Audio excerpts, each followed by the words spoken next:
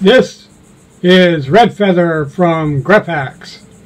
In this video, we will be showing you how to remove black borders from a video or photos to be used in a video. These black borders can become present when they are loaded into Kdenlive for a couple of reasons. One, the video or photo must be rotated, or two, they were taken at the wrong angle.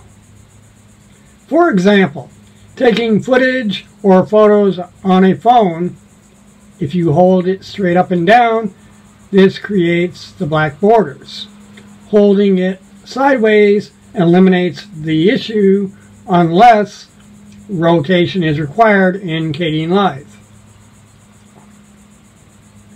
Notice the black borders in the first part of this video, and then as I remove them utilizing Kdenlive, the video now looks much cleaner. Open Kdenlive, bring the video you wish to work with into Kdenlive, place it on the timeline of Kdenlive, click on the effects list, type zoom in the search bar, grab the pan and zoom, and drop it into the video on the timeline. Notice the distort option in the pan and zoom effects box. This is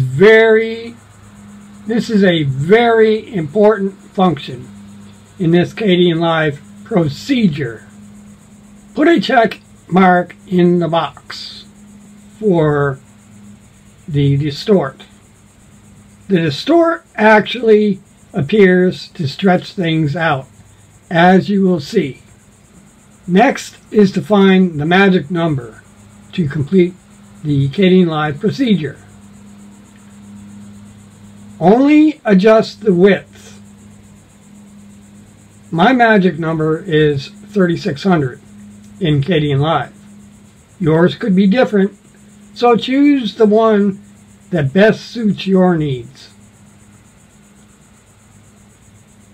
Then click on the video on the Kdenlive timeline so the function sets in. Then just grab the plus sign and manually move it into place. Removing black borders from photos in Kdenlive for video use is a lot easier, not only on oneself, but for your system as well, because there is a lot less going on within a photo compared to a video. The procedure is the same minus 2 steps. Click on the effects list in Kdenlive, type in zoom, drag the pan and zoom into the photo, put a check mark in the most important distort box. No other adjustment is needed. Notice how in Kdenlive pan and zoom distort just stretches it to the full canvas. I hope you have found this video to be helpful in some manner, and if so, then why not give this video a like? And while you're at it, why not become a subscriber? After all, it is free. Please feel free to leave a comment. The intro and extra of this video has been provided by none other than Alex Abayu1 from his YouTube channel. Thank you in advance. I am out.